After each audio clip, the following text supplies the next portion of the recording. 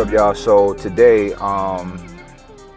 part of this fight, me preparing for this fight, once again, I told you I'm the co-promoter of the fight, so all of the business stuff, it's a lot to it. Outside of that, just as a fighter, you got to go through a battery of tests to make sure you're healthy enough for the ring. So I'm outside of a cardiologist. I went and got all my tests done, all of the things that they asked me to do already from my doctor, and all my blood work, everything checked out, everything was good, except for one thing. They said that I might have a heart disease that could be hereditary if it is a heart disease. It's called hypertrophic cardiomyopathy. I said that pretty smooth, right? But now my father had a heart attack when he was in his late 40s. So I was like, well, maybe it is. So I talked to my dad about his heart situation. He didn't have a heart disease. He had clogged arteries. So my father having a heart attack was based on his lifestyle: drinking, smoking, eating fatty food, processed food, and not exercising. My dad worked out all his life, but he did have a period where he got big, you know what I mean? You see him now, he's the picture of health. But anyway, so we kind of X that part out. It's not hereditary in me. I don't have heart disease in my family. So what the other side is, which the cardiologist told me, he said that more than likely I have what's called athlete's heart. He says usually in like marathon runners and really like endurance athletes, and sometimes in weightlifters, it's just so much blood being pumped through your heart, so much hypertrophy, you develop muscles around your heart, and it makes the side that's pumping is doing it so much, it's getting stronger and getting bigger.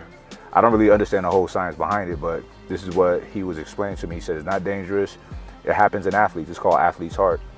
So they thinking it might be that. But I did an EKG already. I got to do a echocardiogram and a stress test just to make sure, just to be cleared.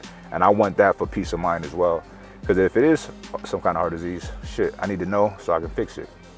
Now I'm gonna tell you this is also what the doctor said. Like, just because you have something that's hereditary doesn't mean that it's gonna happen to you. Your lifestyle can mitigate that or aggravate it. So, you know, say you do have heart disease in your family and you eat shitty, of course you're gonna get a heart attack or something bad is gonna happen. But you could have bad things in your family history, but if you're living clean, eating good, exercising, drinking plenty of water, eating your veggies, it won't happen to you. So that's something to think about, all right? So about to go in here and see what it do, see what happens, all right? Can't help it, I worry too much. I can't help it, it's always been like that.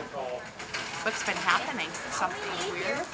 Nah, just my EKG shows that I either have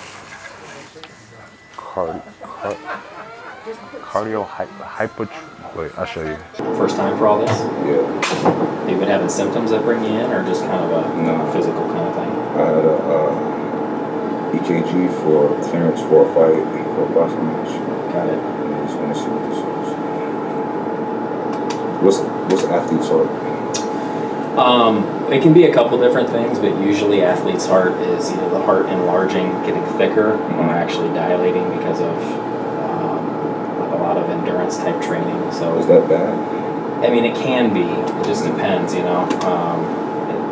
A lot of things on the heart that are acute, meaning they come on quick and leave quick, they don't really do anything permanent damage. But if some things are left untreated, like high blood pressure and things like that for a lot of years, it can sometimes leave lasting effects like that. But this test will be good for you because it will test your heart at rest and will test it at stress, so we'll kind of get a good idea of if anything has happened to it up to this point. The maximum heart rate for him is what, 180? 180 180. 180 is what you guys want me at? Yeah. Yeah, we're going to push it about 180. That's not where you should be training. Or do you check your pulse when you're working out? Sometimes watches like that are reliable. Okay. Yeah, you don't want to be training at 180, but we're going to push it to 180. Or even past. It kind of depends on how you feel. Yeah, so every 3 minutes it'll get a little faster, a little steeper. Now the thing is, we don't cool down, so when we finish, they told you we're going to get you over here because I want to see how your heart's pumping when it's going fast. But it doesn't go up when you exercise. That means the heart can't keep up with what you're doing. So we want it to go up to a point. You know, super high, but it's supposed to go up. All right, about 30 seconds to go to the next stage. Still going to be a walk. Probably be the one after that we do the run.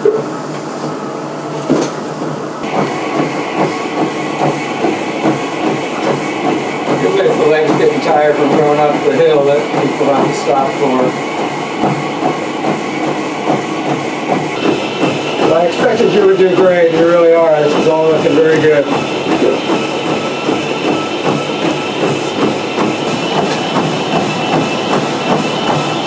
can do this all day long. It's really good. When we do a stress test, what we're looking for is several things. First of all, how far can a patient go on a treadmill? And as I said earlier, most people couldn't go anywhere near as far as you did. So no matter what, we know your heart's good just to let you go on the treadmill that far. Number two, does the patient get any sort of symptoms when they're working that hard? You didn't have anything. Number three, there's some things sometimes that we see on the electrocardiogram if the heart's getting into trouble, and yours was perfectly normal. And number four is we can actually see what the heart looks like. We can see what it looks like at rest, and we can see what it looks like when we stress it. So are you interested in seeing your heart? Yes. Let's look at it. I'm going to turn the light down. All right, so there you have it. I heard fantastic news today. He said your heart is as perfect as it gets. I like that. So anyway, I had a little scare, but all I have is what's called athlete's heart, and a lot of athletic people have it. Just your heart develops a little muscle from all of the years of pumping blood hard, you know, cardiovascular. I do a lot of, you know, y'all don't know, but I've done a lot of cardio all my life from boxing, and now I'm back to it. I'm doing a lot now, so that's it. There's nothing to worry about. Arteries are just pure and clear. I actually had a calcium test done as well, and the calcium test is a 0 to whatever, 0 being perfect, no chance of a heart attack or clogged arteries, and I had a 0, so that's good as well. So everything is good. I'm cleared to fight, so a lot of anxiety that I was having is gone. You know what I mean? So let's do it.